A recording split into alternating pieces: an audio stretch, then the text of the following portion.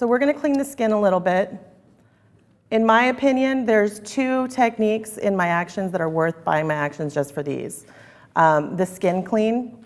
You can look it up yourself. If you don't want the actions, the technique is called frequency separation technique. Now with the Google and the YouTube, it's pretty easy to find pretty much anything, a tutorial on it, so you guys can find it. So what it does is it separates your image, so you've got your color, and then you have your texture. So you know when you have the image and you're working on it with your clone stamp tool and everything just starts to look fake and plastic and you just start to lose all the texture? Well, now here, when you have this frequency separation technique, now I can go in with my clone stamp tool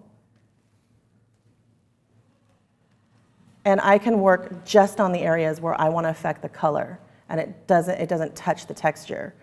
So in here, oops.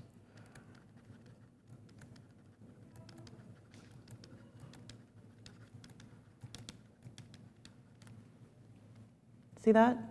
See how the texture is still there? It's all preserved. But I'm just affecting color right here.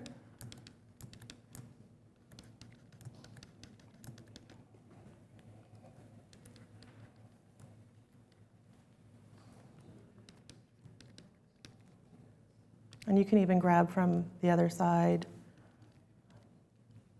just to start the color that you want. Uh-oh.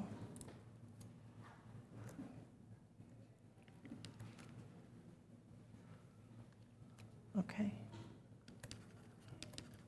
I get crazy with the space bar sometimes and don't realize it actually moved the whole image. Do you guys ever work so fast and then see?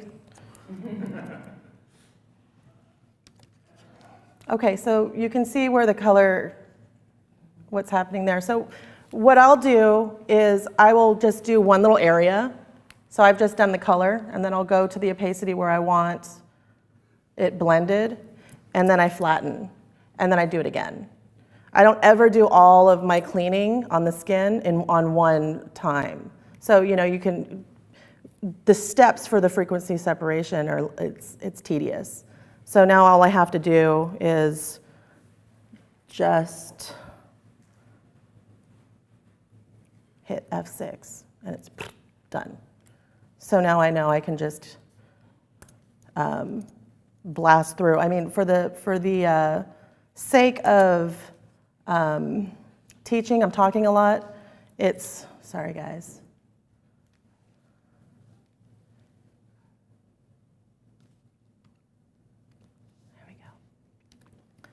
It's a little slower, but in my post-processing, using my actions, I never spend more than 10 minutes on an image.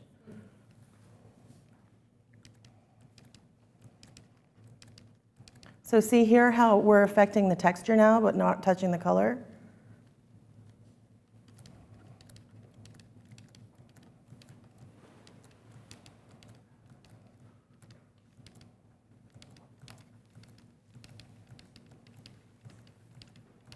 And again, you know, this is getting back to where, how much Photoshop you should do, especially when you have like, you know, an older gal or someone who's curvy.